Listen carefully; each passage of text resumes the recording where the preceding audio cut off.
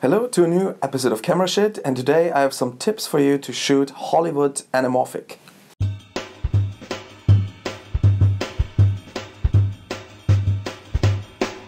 A lot of young independent filmmakers are looking for the film look, the Hollywood film look.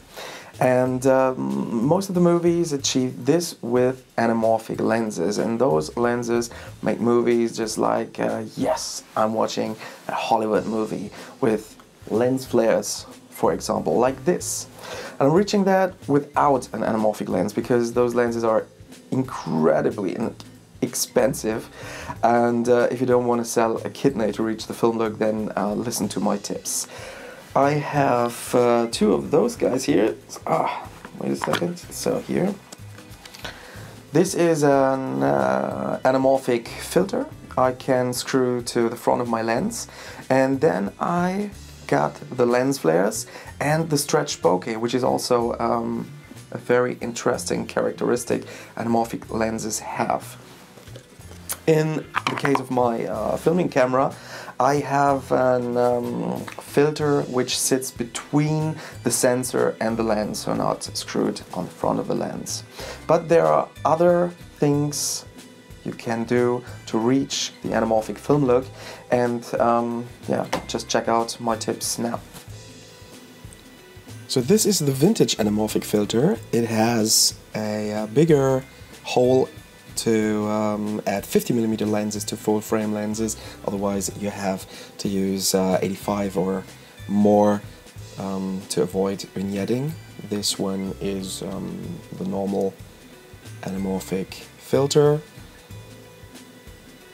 and this one is made for the Sigma 18 to 35mm, but I use it for almost every lens because I put it in front of the sensor of the camera, and that will give me the best results.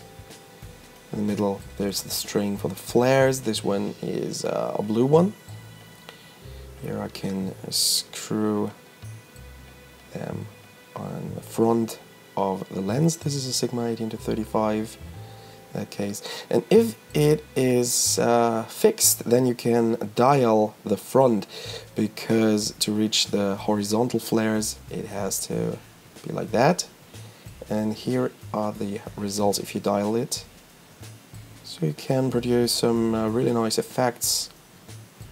So it's on you in which direction the flares will point. And here an example I shot at night, and you can see the flares work best in darker areas. The results are pretty nice. This is a street lamp, just to show the effect. Another example, same night.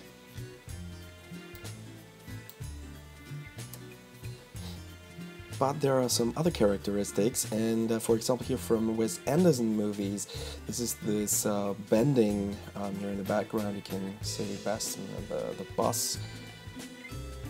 And there is a template from Vashimorph for After Effects, and it creates this bending. You can see here the raw footage on the left and the final image.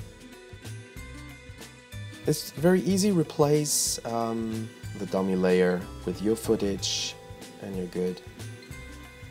There are a few things you can adjust. You have some points here, some corner pins where you can adjust how strong this effect works. And the only thing you need is CI Vignette. It's a free plugin. I put the link into the description. And the template asks for it, but you don't need that. It's on you. Check out the effects and then decide by your own. On the Vashimorph side, I put the link in the description. You can find some recommendations which focal length you should work with on which camera. So the combination with the filters and this template and a little bit of knowledge, you can get some really nice anamorphic effects. Overall, I think this was a really good investment, and it gives your creativity a new playground. So, until next time.